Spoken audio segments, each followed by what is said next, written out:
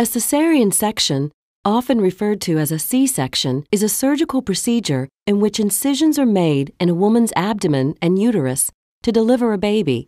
Some cesarean sections are planned. More often, however, the need for the procedure becomes apparent after the onset of labor, when abnormal conditions make a vaginal delivery unsafe for the mother or her baby. Common indications for cesarean section include dystocia, placenta previa, and fetal distress.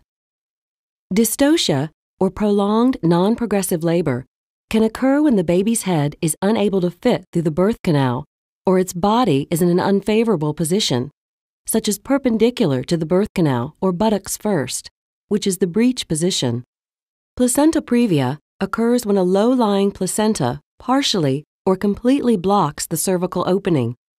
Fetal distress occurs whenever the health of the baby is in imminent danger, usually from inadequate blood flow through the placenta or umbilical cord. Fetal distress can occur when the placenta separates from the wall of the uterus prior to delivery, or the umbilical cord becomes compressed or squeezed.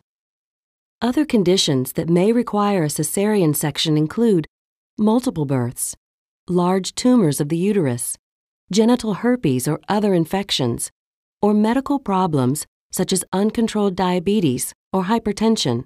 Your doctor may use ultrasound testing and a fetal heart monitor to help decide whether your baby should be delivered by cesarean.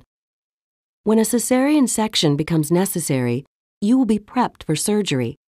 If not already in place, an intravenous line will be started and a catheter will be inserted into your bladder to drain urine. In the operating room, you will be given anesthesia. In most cases, a spinal anesthetic is administered to numb the lower portion of your body. Sometimes, however, a general anesthetic will be used. Your doctor will begin by making an incision in your abdomen. It will either be a vertical incision from just below the navel to the top of the pubic bone, or, more frequently, a horizontal incision across and just above the pubic bone. This is often called a bikini cut. Your doctor will then make a second incision on the lower part of the uterus. Once the uterus is opened, your doctor will rupture the amniotic sac, if it is still intact, and deliver the baby. The time from the initial abdominal incision to birth is typically 5 minutes. Your doctor will then clamp and cut the umbilical cord, gently remove the placenta, and tightly suture your uterus and abdomen. This typically takes about 45 minutes. The hospital stay after a cesarean section is usually 3 to 5 days. During this time, you will be encouraged to breastfeed, nap when the baby sleeps, and get out of bed often.